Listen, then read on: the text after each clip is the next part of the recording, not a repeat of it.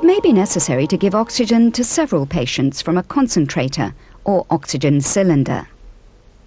To treat children in this way, bring them together in one area.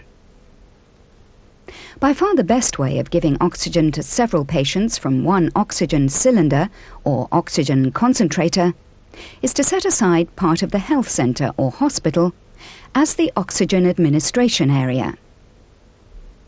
Patients who need oxygen are moved to this area.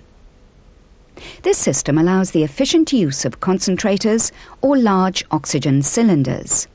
It's convenient for staff and protects the equipment, as it's permanently set up and less likely to be damaged. It also concentrates the sickest patients in one area. When using an oxygen concentrator for more than one patient, a flow splitter is used to divide the oxygen flow. Up to 4 patients can be supplied with oxygen using this type of flow splitter. The amount of oxygen reaching the patient is controlled by colour-coded fixed flow nozzles. They are available for flows of 0.5 or 1 litre per minute. A 1 litre per minute nozzle should be used for oxygen therapy in young children aged 2 months up to 5 years. A 0.5 litre per minute nozzle should be used for oxygen therapy in young infants aged less than 2 months.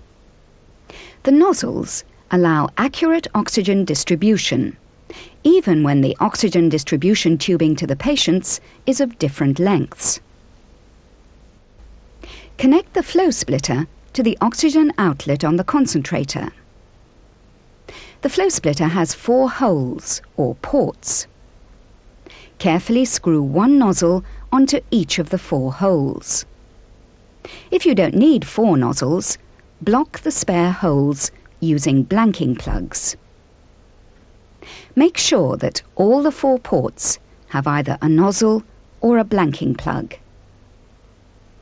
If you have 4 nozzles connected but need to treat less than 4 children, do not worry about the oxygen escaping from the spare nozzles. It does not affect the flow through the nozzles being used to treat the children, and does not increase the running cost. If you leave a port open without a nozzle or a blanking plug, the oxygen will escape through it and will not be routed through the other nozzles.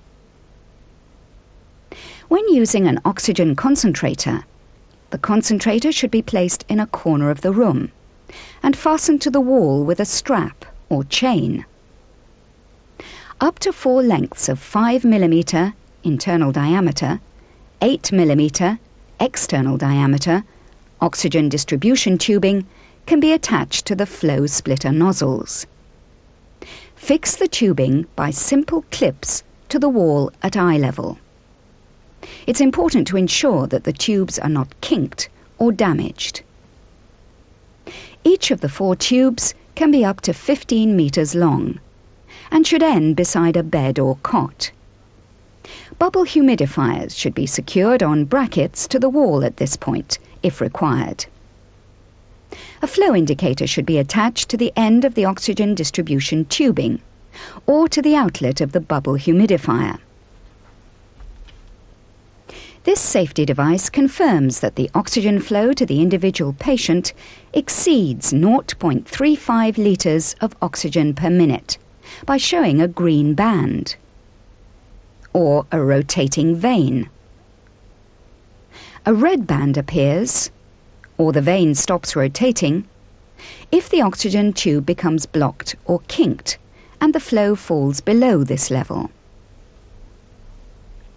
Connect the non-crush oxygen delivery tubing of the nasal prongs, or a 2-meter length of non-crush oxygen delivery tubing, if using a nasal or nasopharyngeal catheter, to the flow indicator. Remember, if you treat only 2 or 3 patients using a concentrator, you must connect either a nozzle or a blanking plug to each unused port. If using an oxygen concentrator, you should always have an oxygen cylinder available as a backup. However, if the concentrator fails, do not attempt to attach a normal oxygen cylinder and regulator to the concentrator's flow splitter. The pressure is too high. Set up and use the oxygen cylinder in the manner described for supplying oxygen to patients from cylinders earlier in this video. If your hospital does not have a concentrator and cylinders are used as a source of oxygen, you can still deliver oxygen simultaneously to more than one patient. Bring the children to be treated together in one area and use a 3- or 4-way adapter to divide the oxygen flow. The adapter is connected to the oxygen regulator and gauge. A separate flow meter and humidifier must be used for each patient. The adapter is screwed carefully to the regulator and gauge. A flow meter can then be connected to each of the outlets of the adapter.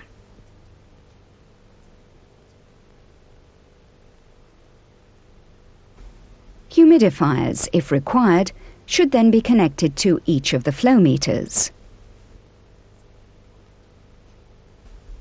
These methods of assembly, using a 3- or 4-way adapter with an oxygen cylinder and a flow splitter with an oxygen concentrator, are the safest methods of administering oxygen to more than one child. Never use Y connectors to split the flow of oxygen to more than one patient. They do not allow the flow to be distributed equally and accurately. Use only a purpose-designed flow splitter with a concentrator or a 3- or 4-way adapter with a cylinder. It's important that oxygen, either from an oxygen cylinder or oxygen concentrator, is always available in hospitals, so that it can be used continuously when needed. It's important that when oxygen is given to children with severe pneumonia, it's given continuously and not intermittently or for short periods. Nasal prongs, nasal catheters, and nasopharyngeal catheters, when used correctly, are effective methods of delivering oxygen to children. Oxygen therapy can significantly reduce mortality from severe pneumonia in young children who show signs of hypoxia. When applied correctly, the skills and techniques shown in this video will help you to improve your hospital management of children with severe pneumonia who need oxygen therapy. The recommended equipment, such as that shown in use in this video, is described in the review paper. Oxygen therapy for acute respiratory infections in young children in developing countries, prepared by the World Health Organization Division of Child Health and Development, and is available from the World Health Organization.